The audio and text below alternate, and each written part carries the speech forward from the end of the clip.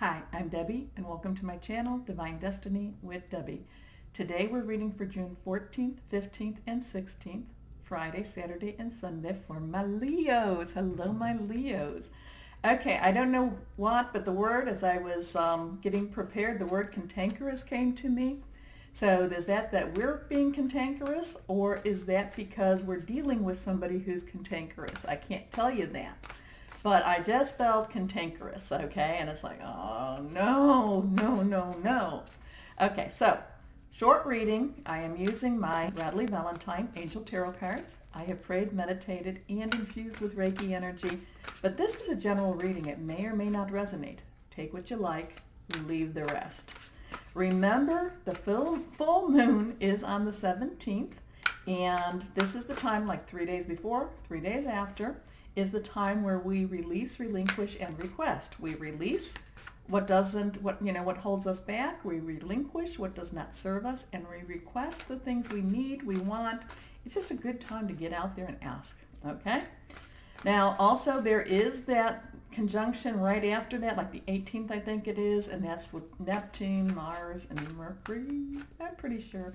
And that could make people, maybe that's what it is. Maybe that's the cantankerousness, because it could be things, even though this Sagittarius moon, and that's, I'm sorry if I didn't say that, the moon is in Sagittarius. It's a very hopeful, very optimistic moon.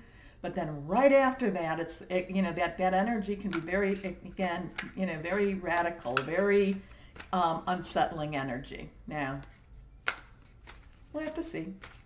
So let's go ahead and see what we have here for my Leos. Yeah, I do feel, Leos, that you need to, please remember Mercury retrograde starting, I think it was the 7th in July. So then that means that what happens is with Mercury retrograde, it doesn't actually reverse, but it appears to reverse. So say that it's on the 50-yard line. Okay, I'm going to use football. Don't laugh at me too much, but it's on the 50-yard line when it starts to go reversed. Okay, well, it means that it starts slowing down at the 40. Okay, so it goes to the 50, and the slowdown takes about a week or so before. So it starts slowing down, and then it starts to go back, and then it gets to the 0. And then it starts to go direct. Well, then it takes a good, 4 weeks before it gets back to that 50. So just be aware of that. I started a job in Mercury retrograde, and I'm like, oh, I tried to start before.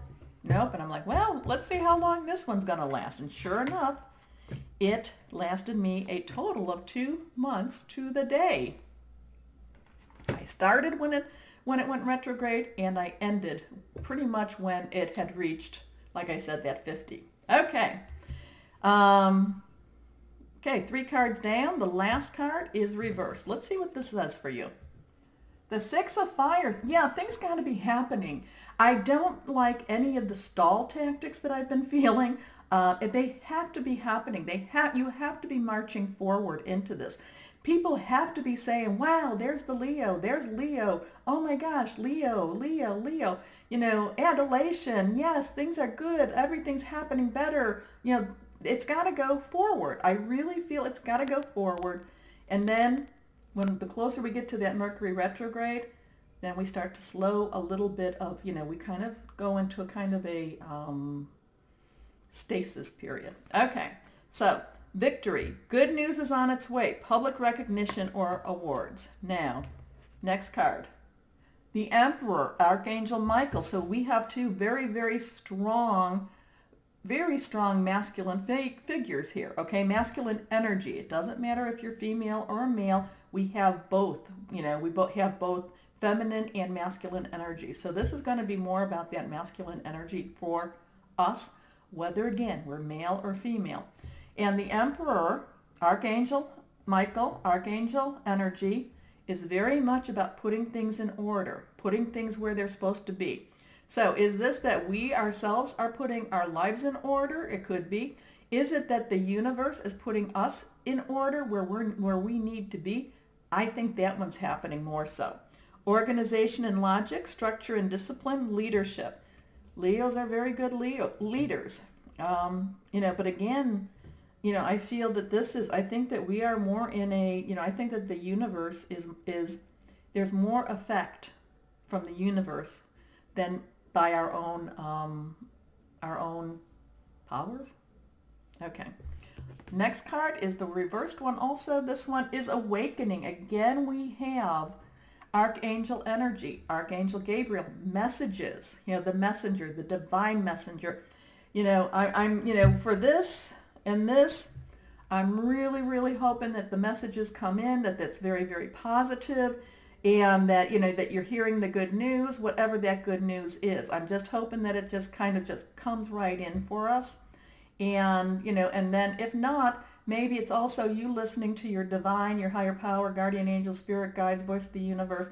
Maybe it's when you're out there on the, the 15th, 16th, or even the 17th, just basically putting it out there, that you actually get that divine inspiration too. Now, this is look at things from a different perspective, a temporary standstill. It's important to be yourself.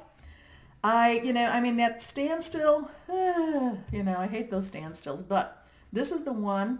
I feel that these are very strong archangel, universal type of energies. I think this is the one we really need to concentrate on. This is about, because this is, fire, Leo, Aries, and Sagittarius. This is about us coming into our own, okay? It's got to be here. Now, my caveat is that even though we're coming into our own, don't expect to stay there for the next 5-7 years, because things will change even more so, and we'll come into a better of our own, okay? But that's for another day, and that's for another time. So, my Leos, as always, know that you are loved and be blessed. Bye-bye.